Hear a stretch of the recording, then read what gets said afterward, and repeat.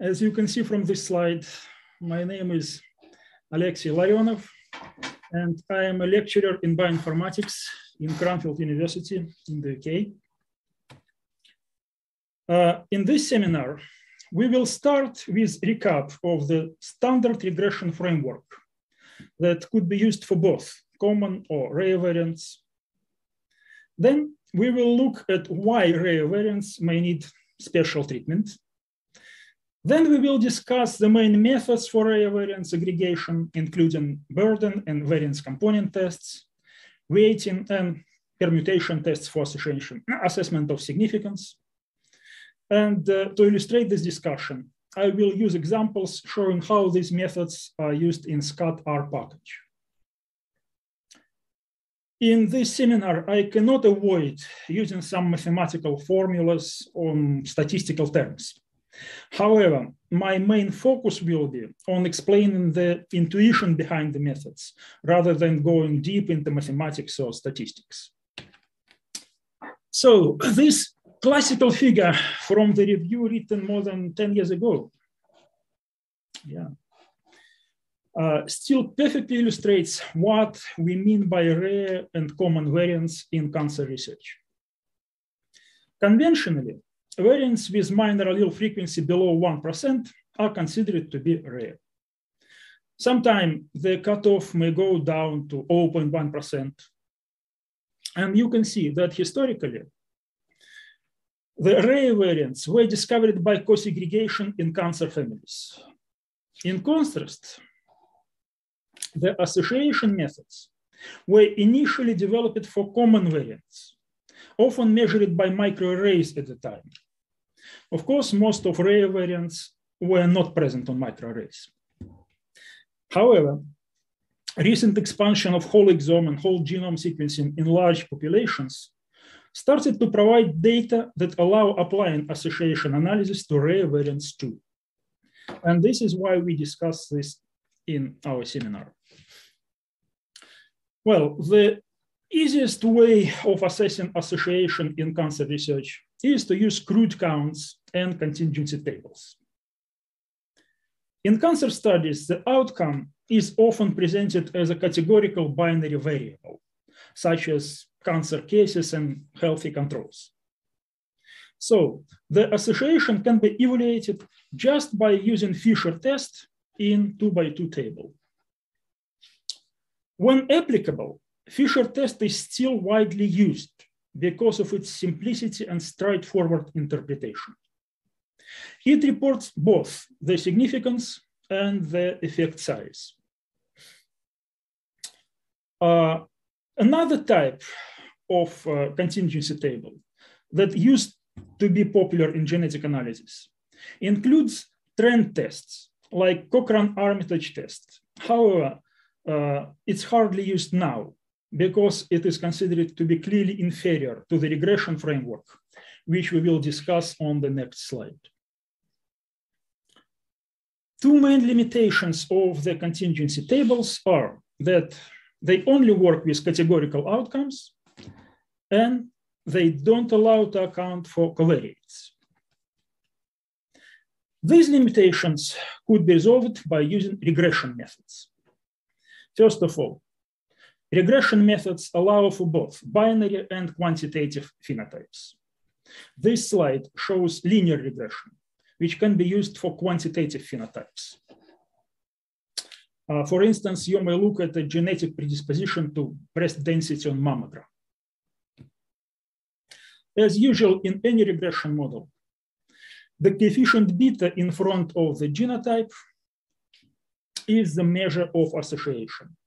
Like with the Fisher test, it provides information on both significance and effect size of association. Importantly, the regression framework also allows for easy incorporation of different inheritance models, just through different coding of genotypes.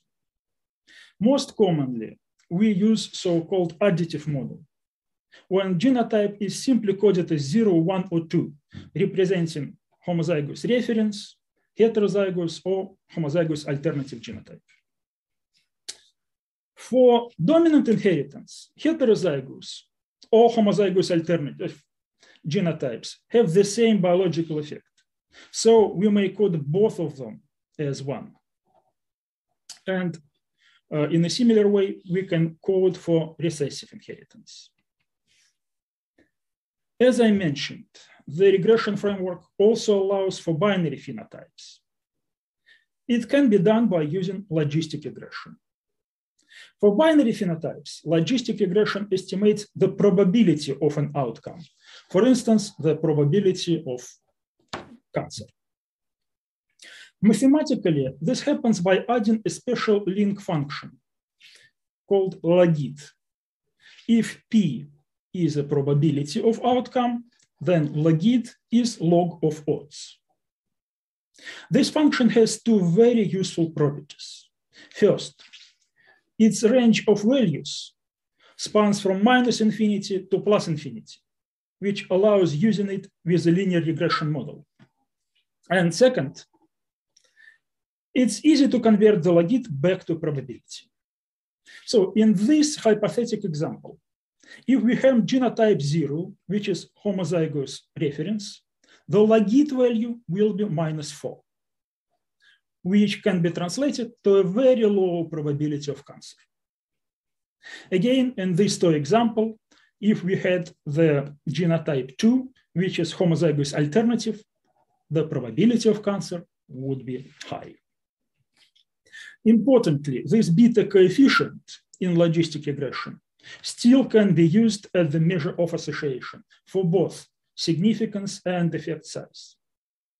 And very conveniently, the effect size could be calculated as odd ratio and even confidence interval of the odds ratio, just taking the exponent of beta coefficient. The other important property of the regression framework, as I already mentioned, is its ability to include covariates.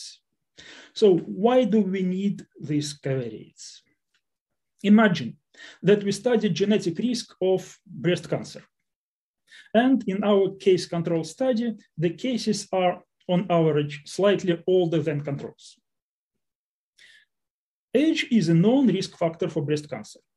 So some cancers in cases would just happen because of age, having nothing to do with any genetics.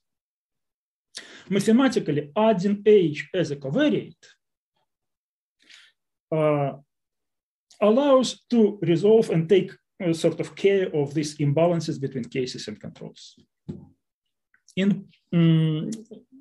In practice, these regression coefficients for covariates are usually calculated just once and then are fixed. And they are calculated before adding any genotypes to the model. After those fixed coefficients are added and calculated in the model, then we calculate beta as a random variable. That is including mean, variance, and its significance. Again, for simplicity, I often will show examples with linear regression. But everything that I'm saying usually is directly applicable for logit regression too. An important point when we are talking about covariates is that there are two types of covariates. In addition to the covariates with easy, meaningful interpretation, such as sex and age, we often add the other type of covariates, the top principal components. Sometimes this is PC1 and PC2. Sometimes the principal components are called eigenvectors. It's a special sort of covariates, and they reflect the ethnicity of participants. They are included not because the ethnicity is supposed to do something with phenotype or with probability of cancer. They are included because ethnic genetic differences are extremely strong. So even the slightest difference in ethnicity between cases and controls will immediately lead to many variants being different between cases and controls. However, these variants will have nothing to do with cancer or other studied phenotypes. They would only reflect the hidden ethnic differences, sometimes called population stratification.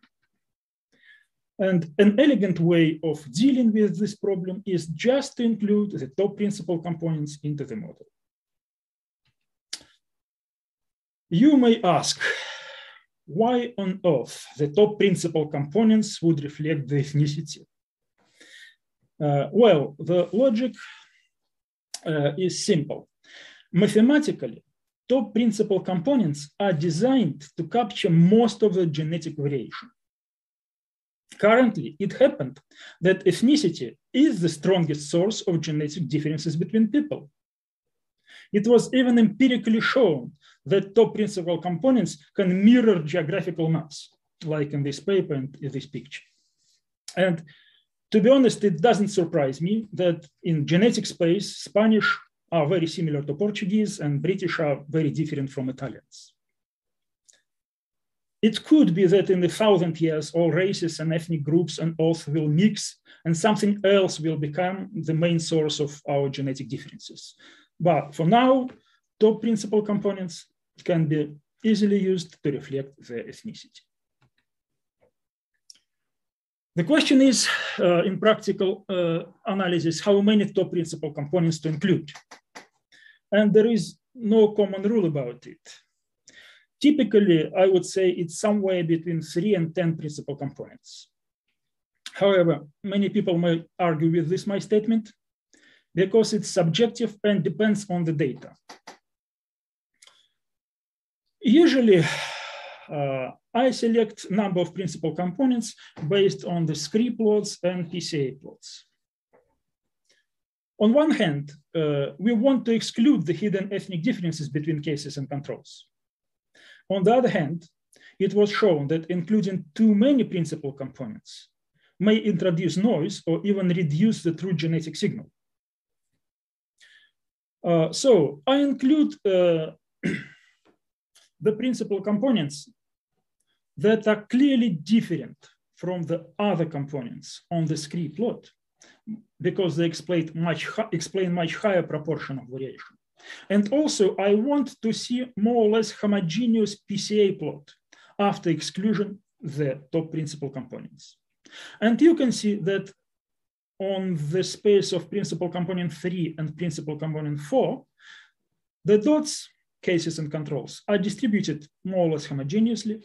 And here the top 2 principal components are clearly different from the others in terms of the proportion of captured genetic variation. So in these specific examples, I would include only 2 principal components into the model. I should admit that typically I would expect more than 2 principal components in the model.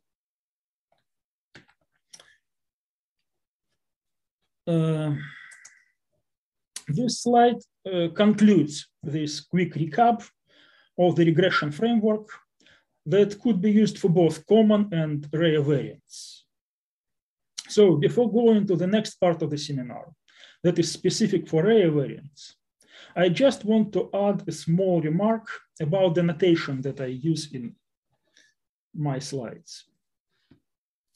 I use this semi-formal notation because I think that it's more intuitive for people with biomedical background.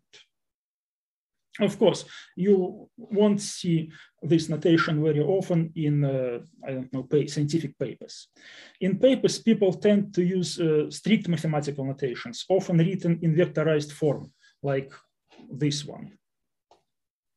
I would like to assure you that my intuitive way of writing equations is fully equivalent to what I mean by the vectorized forms. And here I even color-coded which parts of my intuitive equations corresponds to which part of the strict vectorized form. Okay, if the association methods are so well developed for common variants, why can't we use them directly to the rare ones? Well, strictly speaking, we can. But the problem is that rare variants are rare. This dramatically reduces the power of studies. I illustrated here by a Fisher test example. However, the story is exactly the same in regression. In the common variant case, if we have true differences between cases and controls, where allelic frequencies increases from 0.40% to 60%, just 100 cases and 100 controls is sufficient to detect this difference. For rare variants, when the true allelic frequencies for certain variant changes from 0.4% to 0.6%, even 1,000 cases and 1,000 controls is not sufficient to detect this association. By the way, this slide also illustrates one technical parameter important for rare variant analysis. It's minor allele count. Here it's only 10, 4 plus 6. From my experience, it's extremely unlikely to detect any significance if minor allele count is less than 20.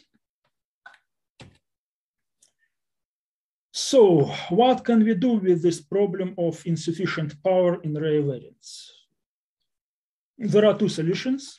And the first solution is brute force. Just run very large studies when you need very large numbers.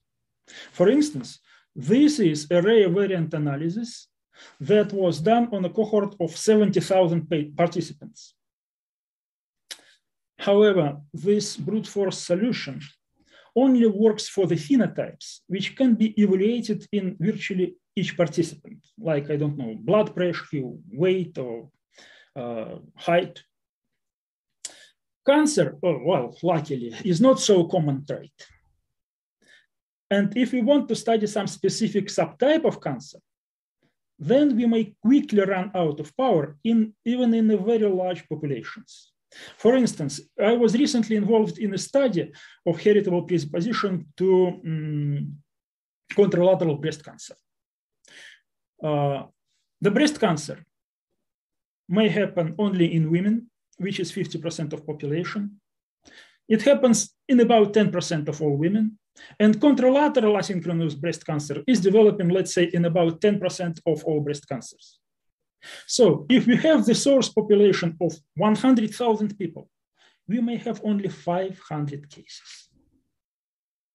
So for many studies, brute force is not yet an answer for rare variant association analysis.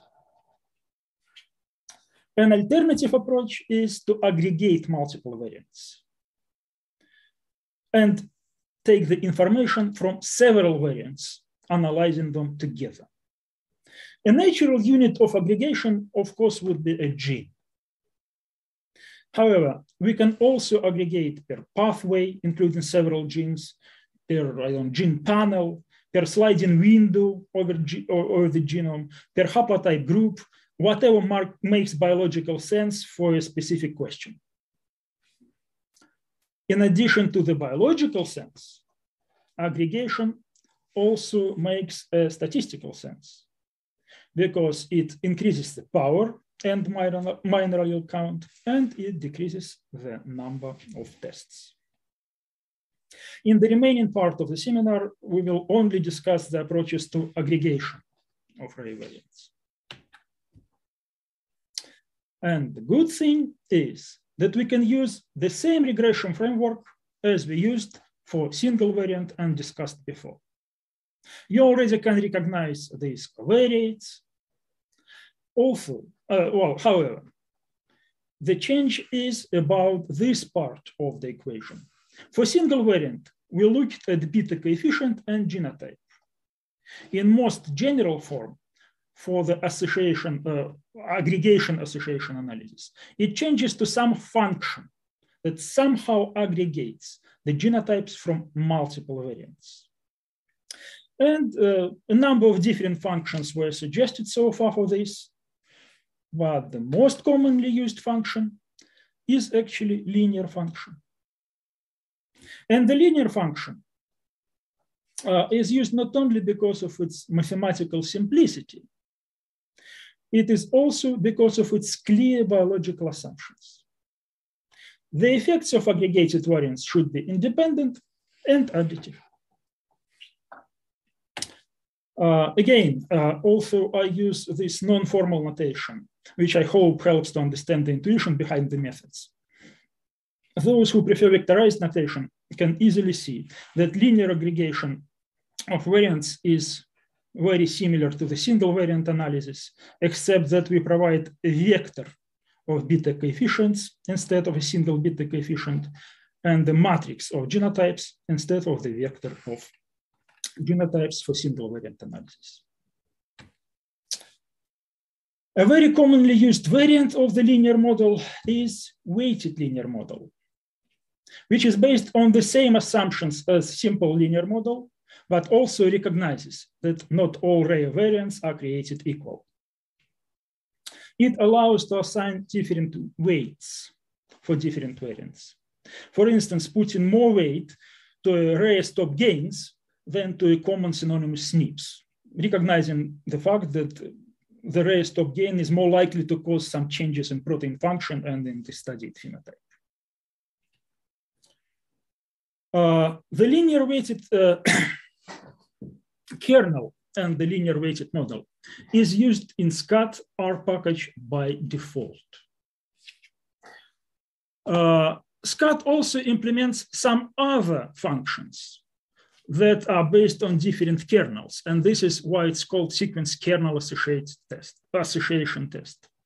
However, the biological assumptions behind the other kernels are not as clear as we discussed for the linear weighted kernel. For instance, it is believed that these quadratic or two-way kernels might capture some epistatic effects, rather than assumption that all variants are independent. I'm not sure, though, how often can we observe interactions in rare variants. Anyway, because other kernels are used extremely rare in the rest of the seminar, when I refer to SCAT functions, I will always assume that we use the default linear weighted kernel.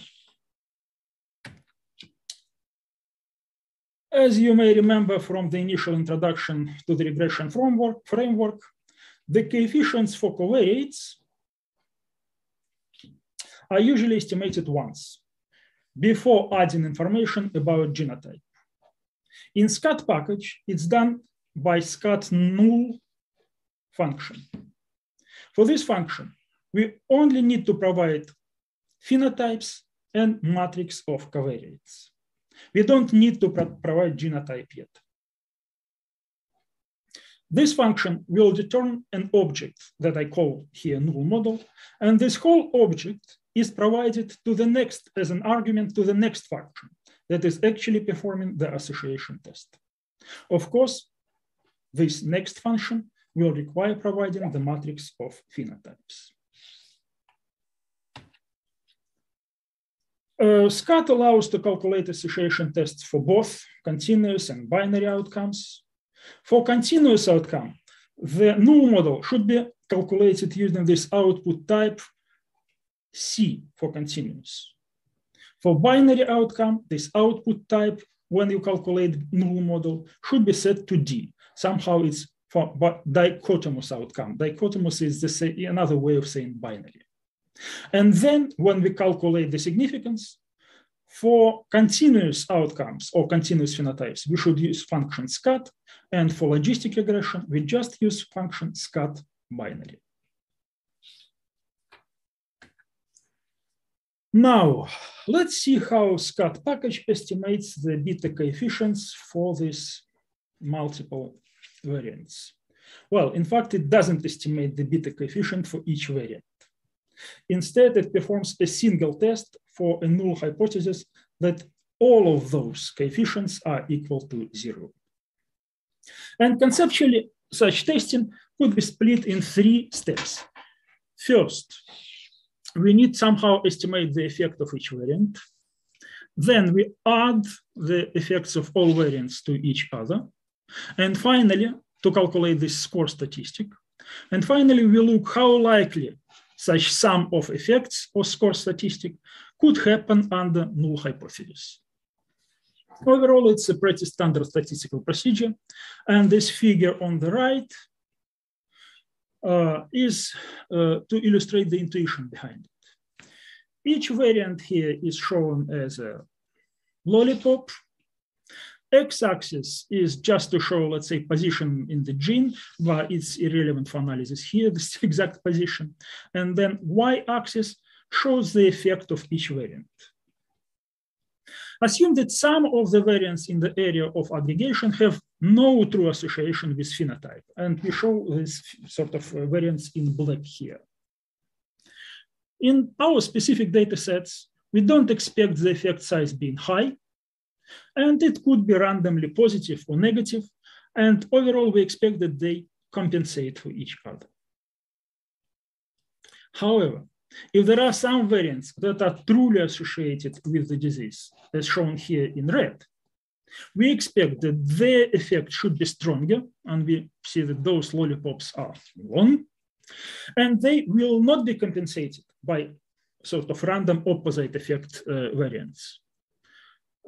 This will make this score statistic high and less likely to be present in the distribution under null hypothesis. In essence, this is how the burden test works. I will add just some minor comments to this procedure. First, although this way of estimating the effect of individual variant is commonly used, I personally would prefer seeing a standard covariance here.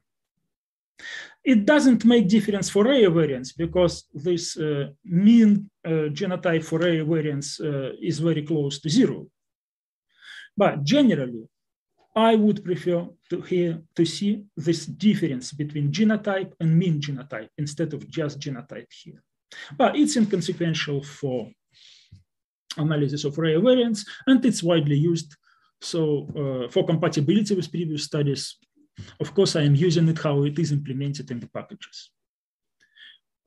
Second, please pay attention here that there are two ways of estimating the distribution of score statistics under the null. It could be either analytically approximated by chi-square with 1 degree of freedom, or it could be directly assessed by permutations. If possible, the permutation approach is always better because the assumptions underlying this chi-square approximation may not be correct for rare variants. These were two technical comments, and my third comment will be more conceptual. What if the same gene may contain variants with opposite direction of effect? In this case, we cannot use burden tests because the effects of protective and risk variants would compensate each other. If such biological hypothesis is viable, then we need to use a different type of tests, sometimes called variant component tests. Mathematically, the only difference is that when calculating this score statistic, we square the weighted effects before adding them. In contrast to what we were doing in burden tests, where first we were adding and then squaring them.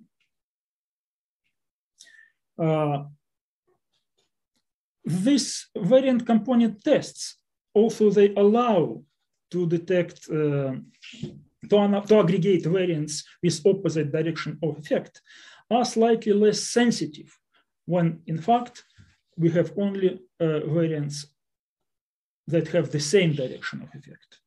So aggregating, for instance, variants in DNA repair genes in cancer studies, I would prefer using burden test because it's hard for me to imagine a variant in BRCA1 gene which could protect against breast cancer. Maybe in some studies, when we study, I don't know, receptors and cholesterol level, there could be some variants in this, I don't know, cholesterol receptors or transporters that may increase or decrease chances of developing atherosclerosis. For cancer studies, I usually prefer using burden tests. SCAT package allows calculating both burden and various component tests. The type of test is specified by this method argument. And for burden tests, the method is called burden. For variant component tests, the method is very modestly called just scat. Actually, it makes sometimes leads to some confusions, because when we chat in the lab between each other, we say, how did you calculate this test? Oh, using scat. And it is not immediately transparent. Is it burden scat or scat scat? So pay attention that this may have some sort of semantic complications. Also, there is an interesting third option in scat library, where the score statistic attempts to pick an optional combination of both burden and scat tests. It uses this parameter rho, and depending on this parameter rho, it includes different proportion of one or the other statistics. Of course, when rho is 0, then score statistic is identical to the scat test. And when rho is 1, then the score statistic is identical to the burden test. Also, it could be tempting to use scat-O, how this method is called, in all the cases. I personally don't like using it because it blurs the initial assumptions and the biological interpretation of the result. And of course, the same options that we were discussing for scat binary that I'm showing here for scat function are also applicable to scat binary function if we do the logistic regression. I wanted to note here in this slide that in this seminar, I illustrate the rare variance analysis using scat package. I do it because it implements all the methods that I need, and I know this package because I use it a lot in my work. However, there are many other software tools that implement conceptually similar tests. This table from a very good review by Lee with co-authors tries to classify different tests and software tools for rare variant analysis. I don't expect you to read all this table right now. It's here to illustrate that there is much more software than scat for rare variant analysis. And at the same time, this table shows that conceptually, most of the tests can be sort of classified or split to burden-like tests that deal with variance of the same direction of effect, and sort of variant component type of tests that allow for the variance with opposite direction of effects, or some combination of these methods. For instance, when we illustrate some other approaches that are not implemented in scat, we can consider some so-called adaptive burden tests. They allow for opposite directional effects by simply changing the sign of effect for protective variance, and then applying standard methods similar to burden tests. Then some of the tests may select only variance with the strongest effect. In this example, it is also this specific method by Hoffman. It also allows to include the opposite directions of effect by adding this sort of adaptive weighting. However, independently of the technicalities, scat or other implementation, if I had to select the main message from this seminar, then this message would be like this. Most of the available approaches for variant aggregation could be split into either burden-like tests or tests that allow opposite directions of effect or their combination. Another part of rare variant analysis that I mentioned previously before, another choice that we need to make when we actually apply this analysis is the choice of weighting of variance. You remember how these weights are conceptually included in this linear weighted model. This reminds you how these weights are included in calculating score statistics in, let's say, scat implementation. And we can consider several ways of weighting variance. The most common way of weighting variance is weighting by allelic frequency. Maybe I consider this most common because it's included in SCAT by default. And the idea is, the assumption is that common variants are less likely to be pathogenic. Well, this assumption is very reasonable for oncology. So usually I do apply this default SCAT weighting. In some papers, term weighting may also refer to filtering by pathogenicity or to changing the sign of effect according to the direction of effect. As we mentioned previously, this adaptive weighting. As I said, SCAT package applies weight when it calculates score statistics and significance, and it uses two parameters in the SCAT function that could set the weight for the analysis. By default, the weighting is following the function that is described by weights beta 125. With these parameters 1 and 25, it's shown here on the plot in red.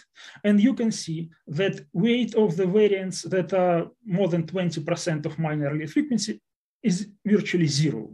And then weights significantly increase when we have the rare variants. It's possible to adjust these coefficients. For instance, when you put coefficients 0.5 and 0.5, it will be equivalent to the popular Madsen-Browning weight. You can read more about this weight in this paper. And this weighting equation is shown in blue. And you can see also it's much steeper when it comes to the rare variants. At the same time, it doesn't go to zero for common variants. So it somehow incorporates the common variant effects too, also with much less weight. The other parameter, not weights beta, but weights, allows any user-defined weighting of the variates, and it overrides the parameter weights beta. Also, SCAT can switch from one weight function to another. This is implemented in a so-called SCAT common rare function. Thus, you can use a standard default weights for rare variants and switch to the Madsen-Browning weight for common variants, because this Madsen-Browning weight have non-zero weights for these common variants. Of course, all these parameters and the functions can be tuned by the user. As I mentioned, some papers consider filtering as a sort of weighting, where non-pathogenic variants are just given zero weights. Also, I don't like calling filtering weighting for not to mix it up with the default SCAT weights. Filtering itself, it's still a very relevant step for the rare variant analysis. There are many criteria that can be used to evaluate pathogenicity of variants, and I'm not going to discuss them here. It's a separate large area of research. Just to illustrate here, I'm showing what filtering I applied in one recent study where I looked for heritable predisposition for contralateral breast cancer. First of all, I only included variants in a specific gene panel. Then, of them, I only included either known pathogenic variants in clean VAR, or predicted loss of function variants, or even some missense variants that were highly to affect the protein function by consensus of several scores. Of course, I excluded variants that are known benign in clean VAR. For instance, I remember there is one more or less common stop gain in BRCA2 that is known benign. And here I also excluded any common variant with allele frequency more than 0.1. Of course, this filtering is specific for study that you are doing. And the last point that I wanted to discuss in this seminar is how to apply the permutation-style significance testing in SCAT package. As we discussed earlier, to get p-value from the score statistics, we need to know its distribution under the null hypothesis.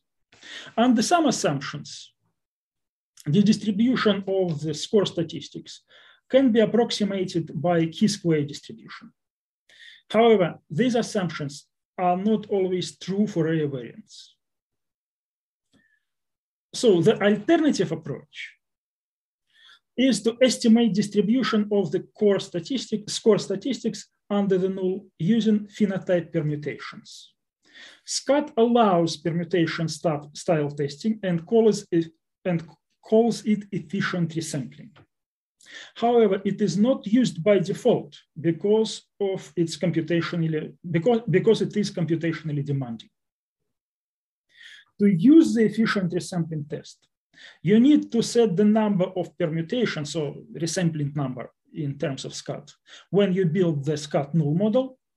And then you need to explicitly require ER, efficient resampling method, in the parameter method.binary. And pay attention that there are two different parameters with similar names. Parameter method, that allows to select between, let's say, burden and SCAT aggregation, and the separate parameter method binary that allows to call for permutation-style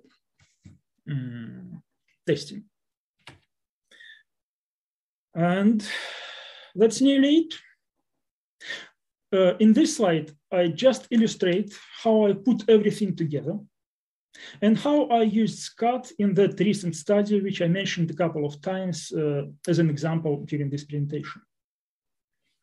You can see that in building of null model, I am requiring binary outcome, and I am setting the parameter for efficient resampling. In the matrix of covariates, I include the covariates relevant to my study. And as I shown in slide 10, in this case, I used only two top principal components. It's also interesting not only what I include into the matrix of covariates, but also what I don't include. For instance, after some discussion within group, we decided not to include familial history as a covariate because it can be actually directly caused familial history by the very variants that we are going to study. If we included familial history, in this case, it could flatten the effect of those variants. Then, when I calculated actually statistical significance, first I used SCAT binary function for logistic regression. Then I selected burden style of aggregation. As I said, I like it. Again, I set the parameter to use efficient resampling. For the genotypes matrix, I used additively coded rare coding variants that are likely affecting the protein function, as I explained in 1 or 2 slides before.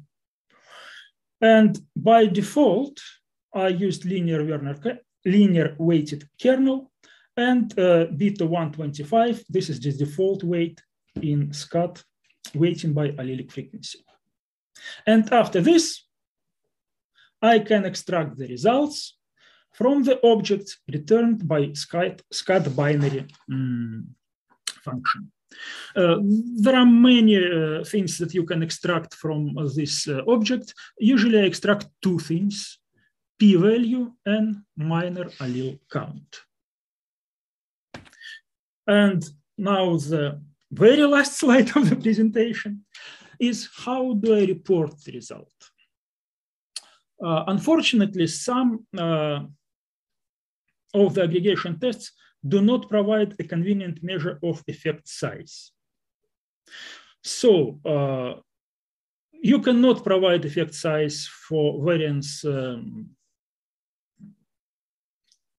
component aggregation. And for this type of tests, I only report p-value, and usually I like to report minor allele count. But I'm clearly stating which test I'm using, from what software. Well, in this case, because it was burden test, I also found that geneticists, they want to see some indication of effect size. And they want to see something that they got used to when they were doing single variant analysis. So I am reporting aggregated allele frequency from crude counts, and I am reporting odds ratio from crude counts. However, I clearly state that this is only additional information from crude counts, and this does not account for any population stratification or other covariates. If suddenly the tendencies that you can see in crude counts do not agree with whatever we can see in proper aggregation test, then it's a reason for reflection on the results. In this example, everything was consistent, and we concluded in that study that rare variants in the studied gene panel are associated with the risk of contralateral breast cancer.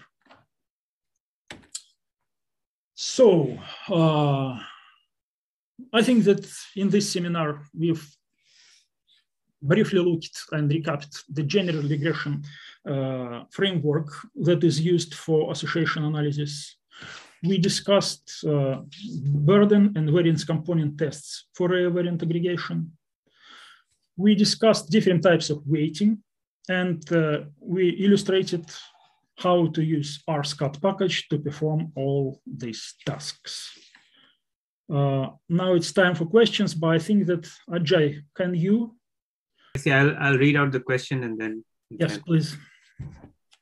The first question is, what is the definition of a link function? When using a link function in the model, can we interpret the results in the same way as we don't use link functions?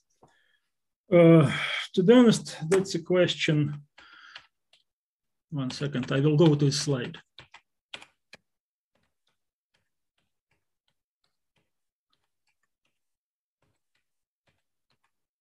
That's a question not to rare variant analysis, but a question about logit regression in general. So I will just explain again what is the link function and why we need the link function. When we use just standard linear regression, the range of outcomes is from -infinity to +infinity. It's a line. So it's hard to interpret when we have a binary outcome, yes or no. So the link function is just the function that we put on the left side of the equation instead of the outcome itself. There are different types of link functions. This specific logit link function is designed and very convenient to use for binary outcomes. It allows to interpret first to fit the linear model to the logit range of values from -infinity to +infinity. And then if we want to interpret it as probability. Usually when we use it for rare variant analysis, we don't interpret, we don't think about how it's done mathematically. The main thing that we are looking at is beta coefficient. So interpretation of beta coefficient when we use link function or logit link function is two ways. First, we use its p-value as we would normally use p-value for beta coefficient. And second, we can extract odds ratio from beta coefficient, because beta coefficient with logit function is log of odds ratio, and we can use this information to extract it. What I think this is how you can interpret this. If you need more information, read about logit regression. It's a general statistical topic, not specific only for rare variance analysis. All right, so next question is about what about multiple test correction?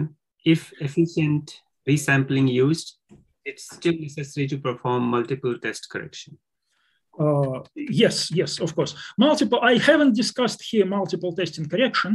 I will go to this efficient resampling bit. Yeah.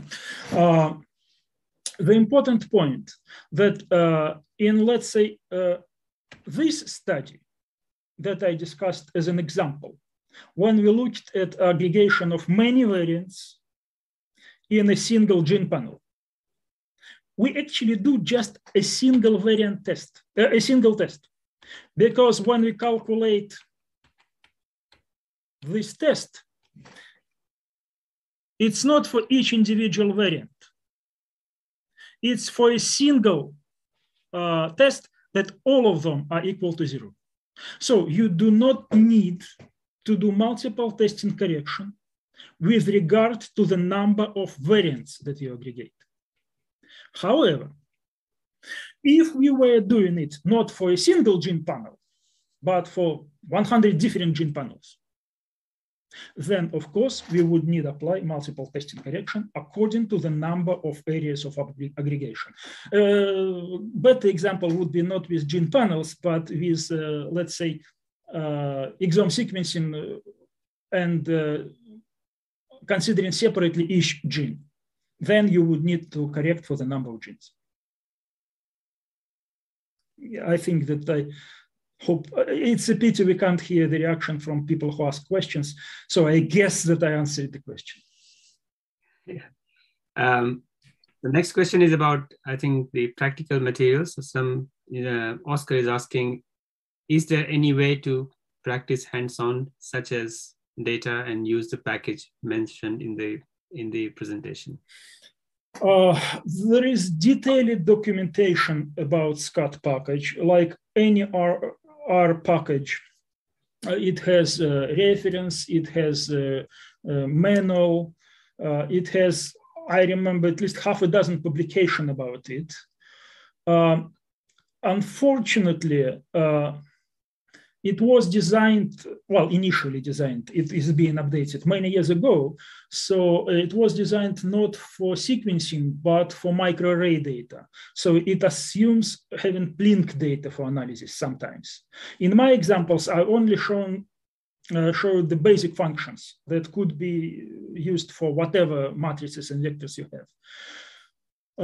So the short answer, yes, there is large literature about SCAT package, but be prepared that it's not immediately as easy as I tried to explain here. When you read the papers, for instance, you will not have this intuition sort of semi-formal equations. Be prepared to interpret some vectorized math. There is actually even some inbuilt data within SCAT package, I think. I never used it because I have my own data. Great. Next question is, do we need to have similar ethnic diversity between control and cases groups? It's a very good question. As a general rule, if you include in your genetic association study both Japanese, Europeans, or not even both, mix of Japanese, Europeans, and Africans, I promise you a very hard time when you try to publish it. So ideally, in the very beginning, despite we add these principal components to correct for hidden ethnic differences, ideally we should have as possible homogeneous ethnicity when we start the study. So principal components, on my understanding, they are to correct for hidden differences. Because when you look, I don't know, at UK Biobank, self-reported ethnicity, when you compare it to the actual genetic sort of data, is not always accurate. So it's inevitable that you will have some residual heterogeneity in ethnicity. And it is corrected by principal components or eigenvectors, however you call it. The more homogeneous ethnically population you include in your study, the better. Okay, next question is it possible to fit continuous response with non-normal distribution, for example, Poisson? My data are parasite counts per subjects. First of all, in the context of a generalized linear modeling, you can fit whatever you want to whatever you want. Of course, you can use non-normal distributions. But when you use already existing packages, such as SCAT, for instance, they don't fit it like you would do with gene expression analysis when you use negative binomial, for instance. They use a very special type of test, actually shown in this slide. And in that case, they estimate significance either by assuming chi square or by permutations. So it's not, first of all, you can fit whatever you want if you know how to work in generalized linear model, but it's not directly relevant, I think, to the variant aggregation and to the tests that we discussed. Okay. Can a rare variant have a protective effect on a phenotype? The variance component test can be used with just rare variants, or is it better to aggregate common variants too? First of all, yes, of course, and it's a question not to statistician or bioinformatician, it's a question to clinician or biologist to decide whether it is relevant to consider biological assumption about opposite directions of effect. We were discussing it many times in our group when we were analyzing, let's say, predisposition to breast cancer, and where we considered variants within a panel of genes that are relevant to DNA repair. And we decided that chances of finding any protective variant in DNA repair gene like BRCA1 against breast cancer is very low. But I'm absolutely sure that there could be biological questions when it is possible and even known that the same gene may have both directions of effect. For this, you use variance component tests. And again, you don't have to use only rare variants. As you remember, let me find it. Even SCAT package have a special function that allows to combine rare and common variants. Yes, common variants are given very low weight, but they are still taken into account. They are not put to zero. I personally don't do it because in my area of interest, cancer predisposition, it's unlikely to have something common that confers risk to cancer, just under selection pressure. Right. Next question we have. Can I provide an external AF, such as AF from NOM-AD database?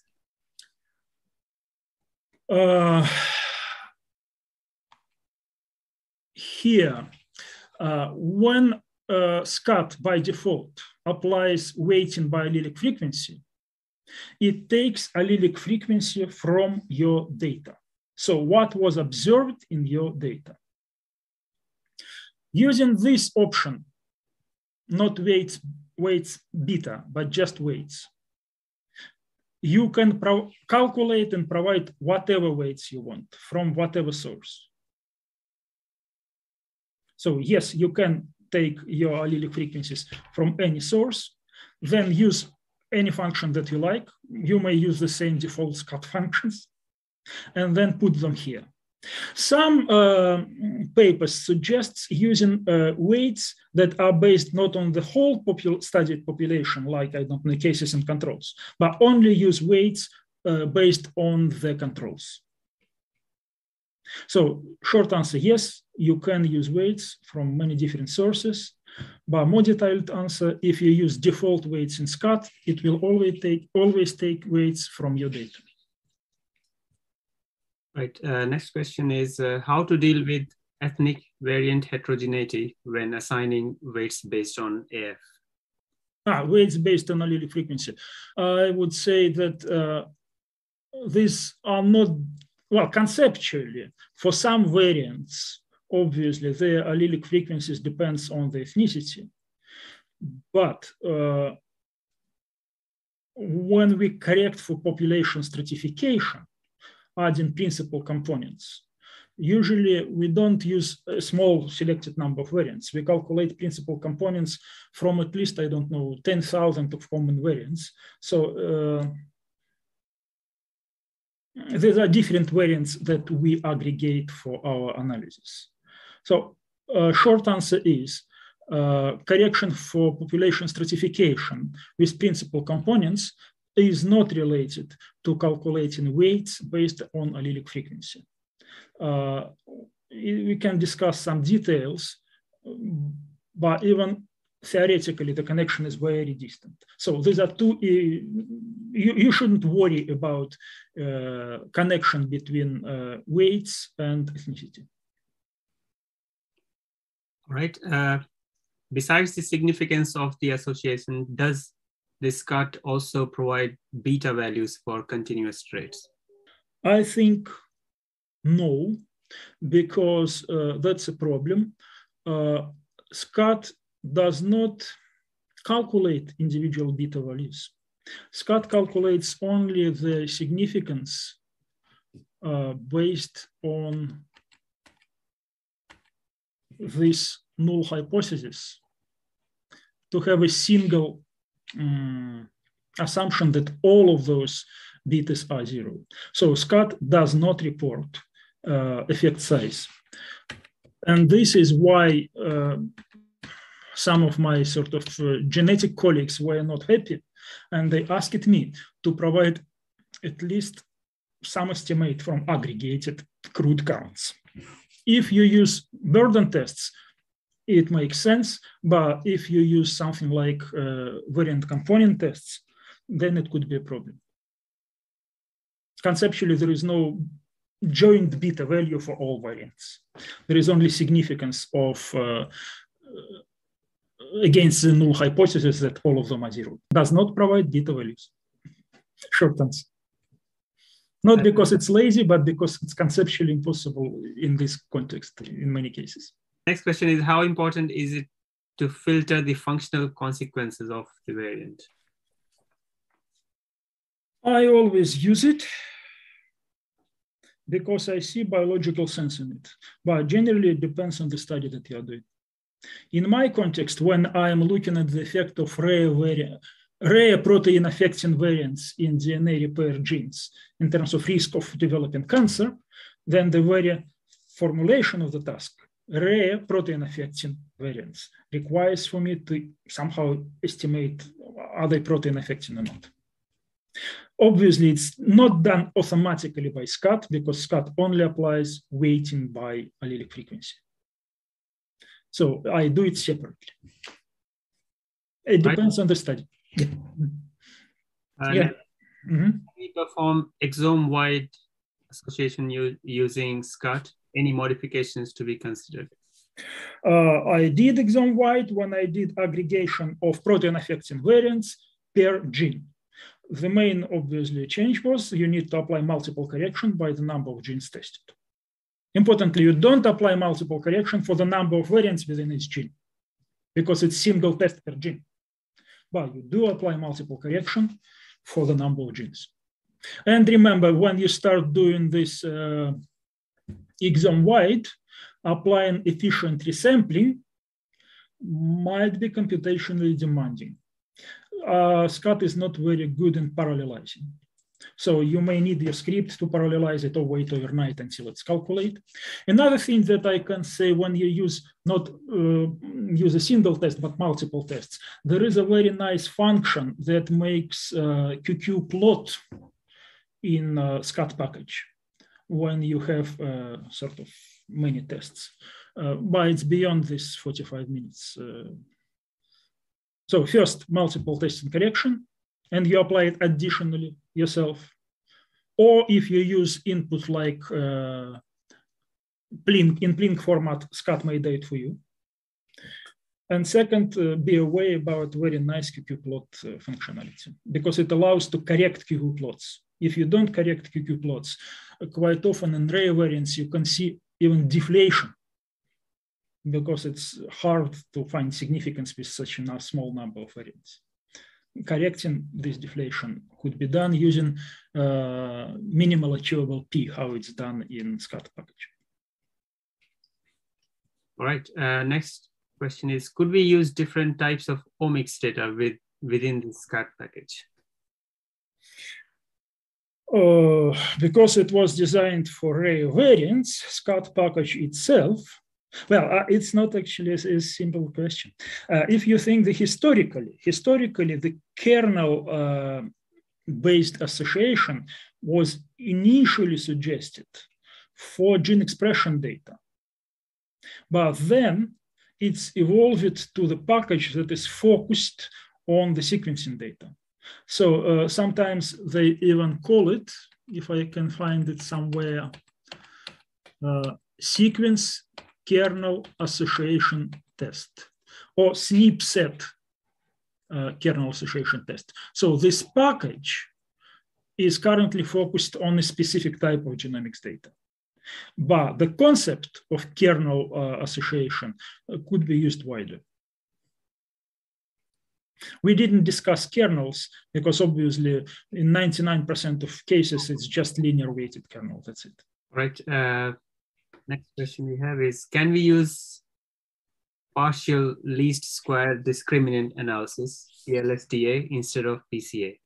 For what purpose? To calculating principal components, it's easy, or eigenvectors, there is no point in it. If you use this linear discrimination analysis, it's for classification rather. I don't see immediately how can you use it. Yes, you can use discrimination in principal component space for classification, but it's not relevant to anything what generically not relevant. Of course, in some specific study, you may see connection, but to calculate principal components, just use principal components. How to choose the variables to do the principal component analysis? Principal component analysis in this case is done using at least 10,000 common variants that are not in linkage disequilibrium. It's like you read something maybe about Plink package or try to, I don't know, Google papers about principal components for ethnicity assessment. It's not how to choose variables and how to choose variants, I suppose. This normally should be at least, I don't know, 10,000 common variants, not in lineage disequilibrium, random 10 variants. Common, rare are not as informative. Question is, since main purpose to use regression model is to explain effect of each variable, how to explain PC component properly? Regression models may be used for many different purposes. And I will not agree that in this case, the main purpose of regression modeling is to explain effect of each variant. Again, I hope it's about variant, not variable, however people spell it, yeah? So in this case, it's not about explaining effect of each variant. It's about aggregating effect of many variants. It's first part. So I don't fully agree with the statement. And second, in view of this statement, how should we interpret principal components? Is it? Yes. As I said, it's a covariate that allows to minimize effect of population stratification. It's not relevant to the first statement, but principal components in regression model is a correction for hidden population stratification. All right. Thank you, Alexei, again. And thanks, everyone. Thank you, Ajay. Bye.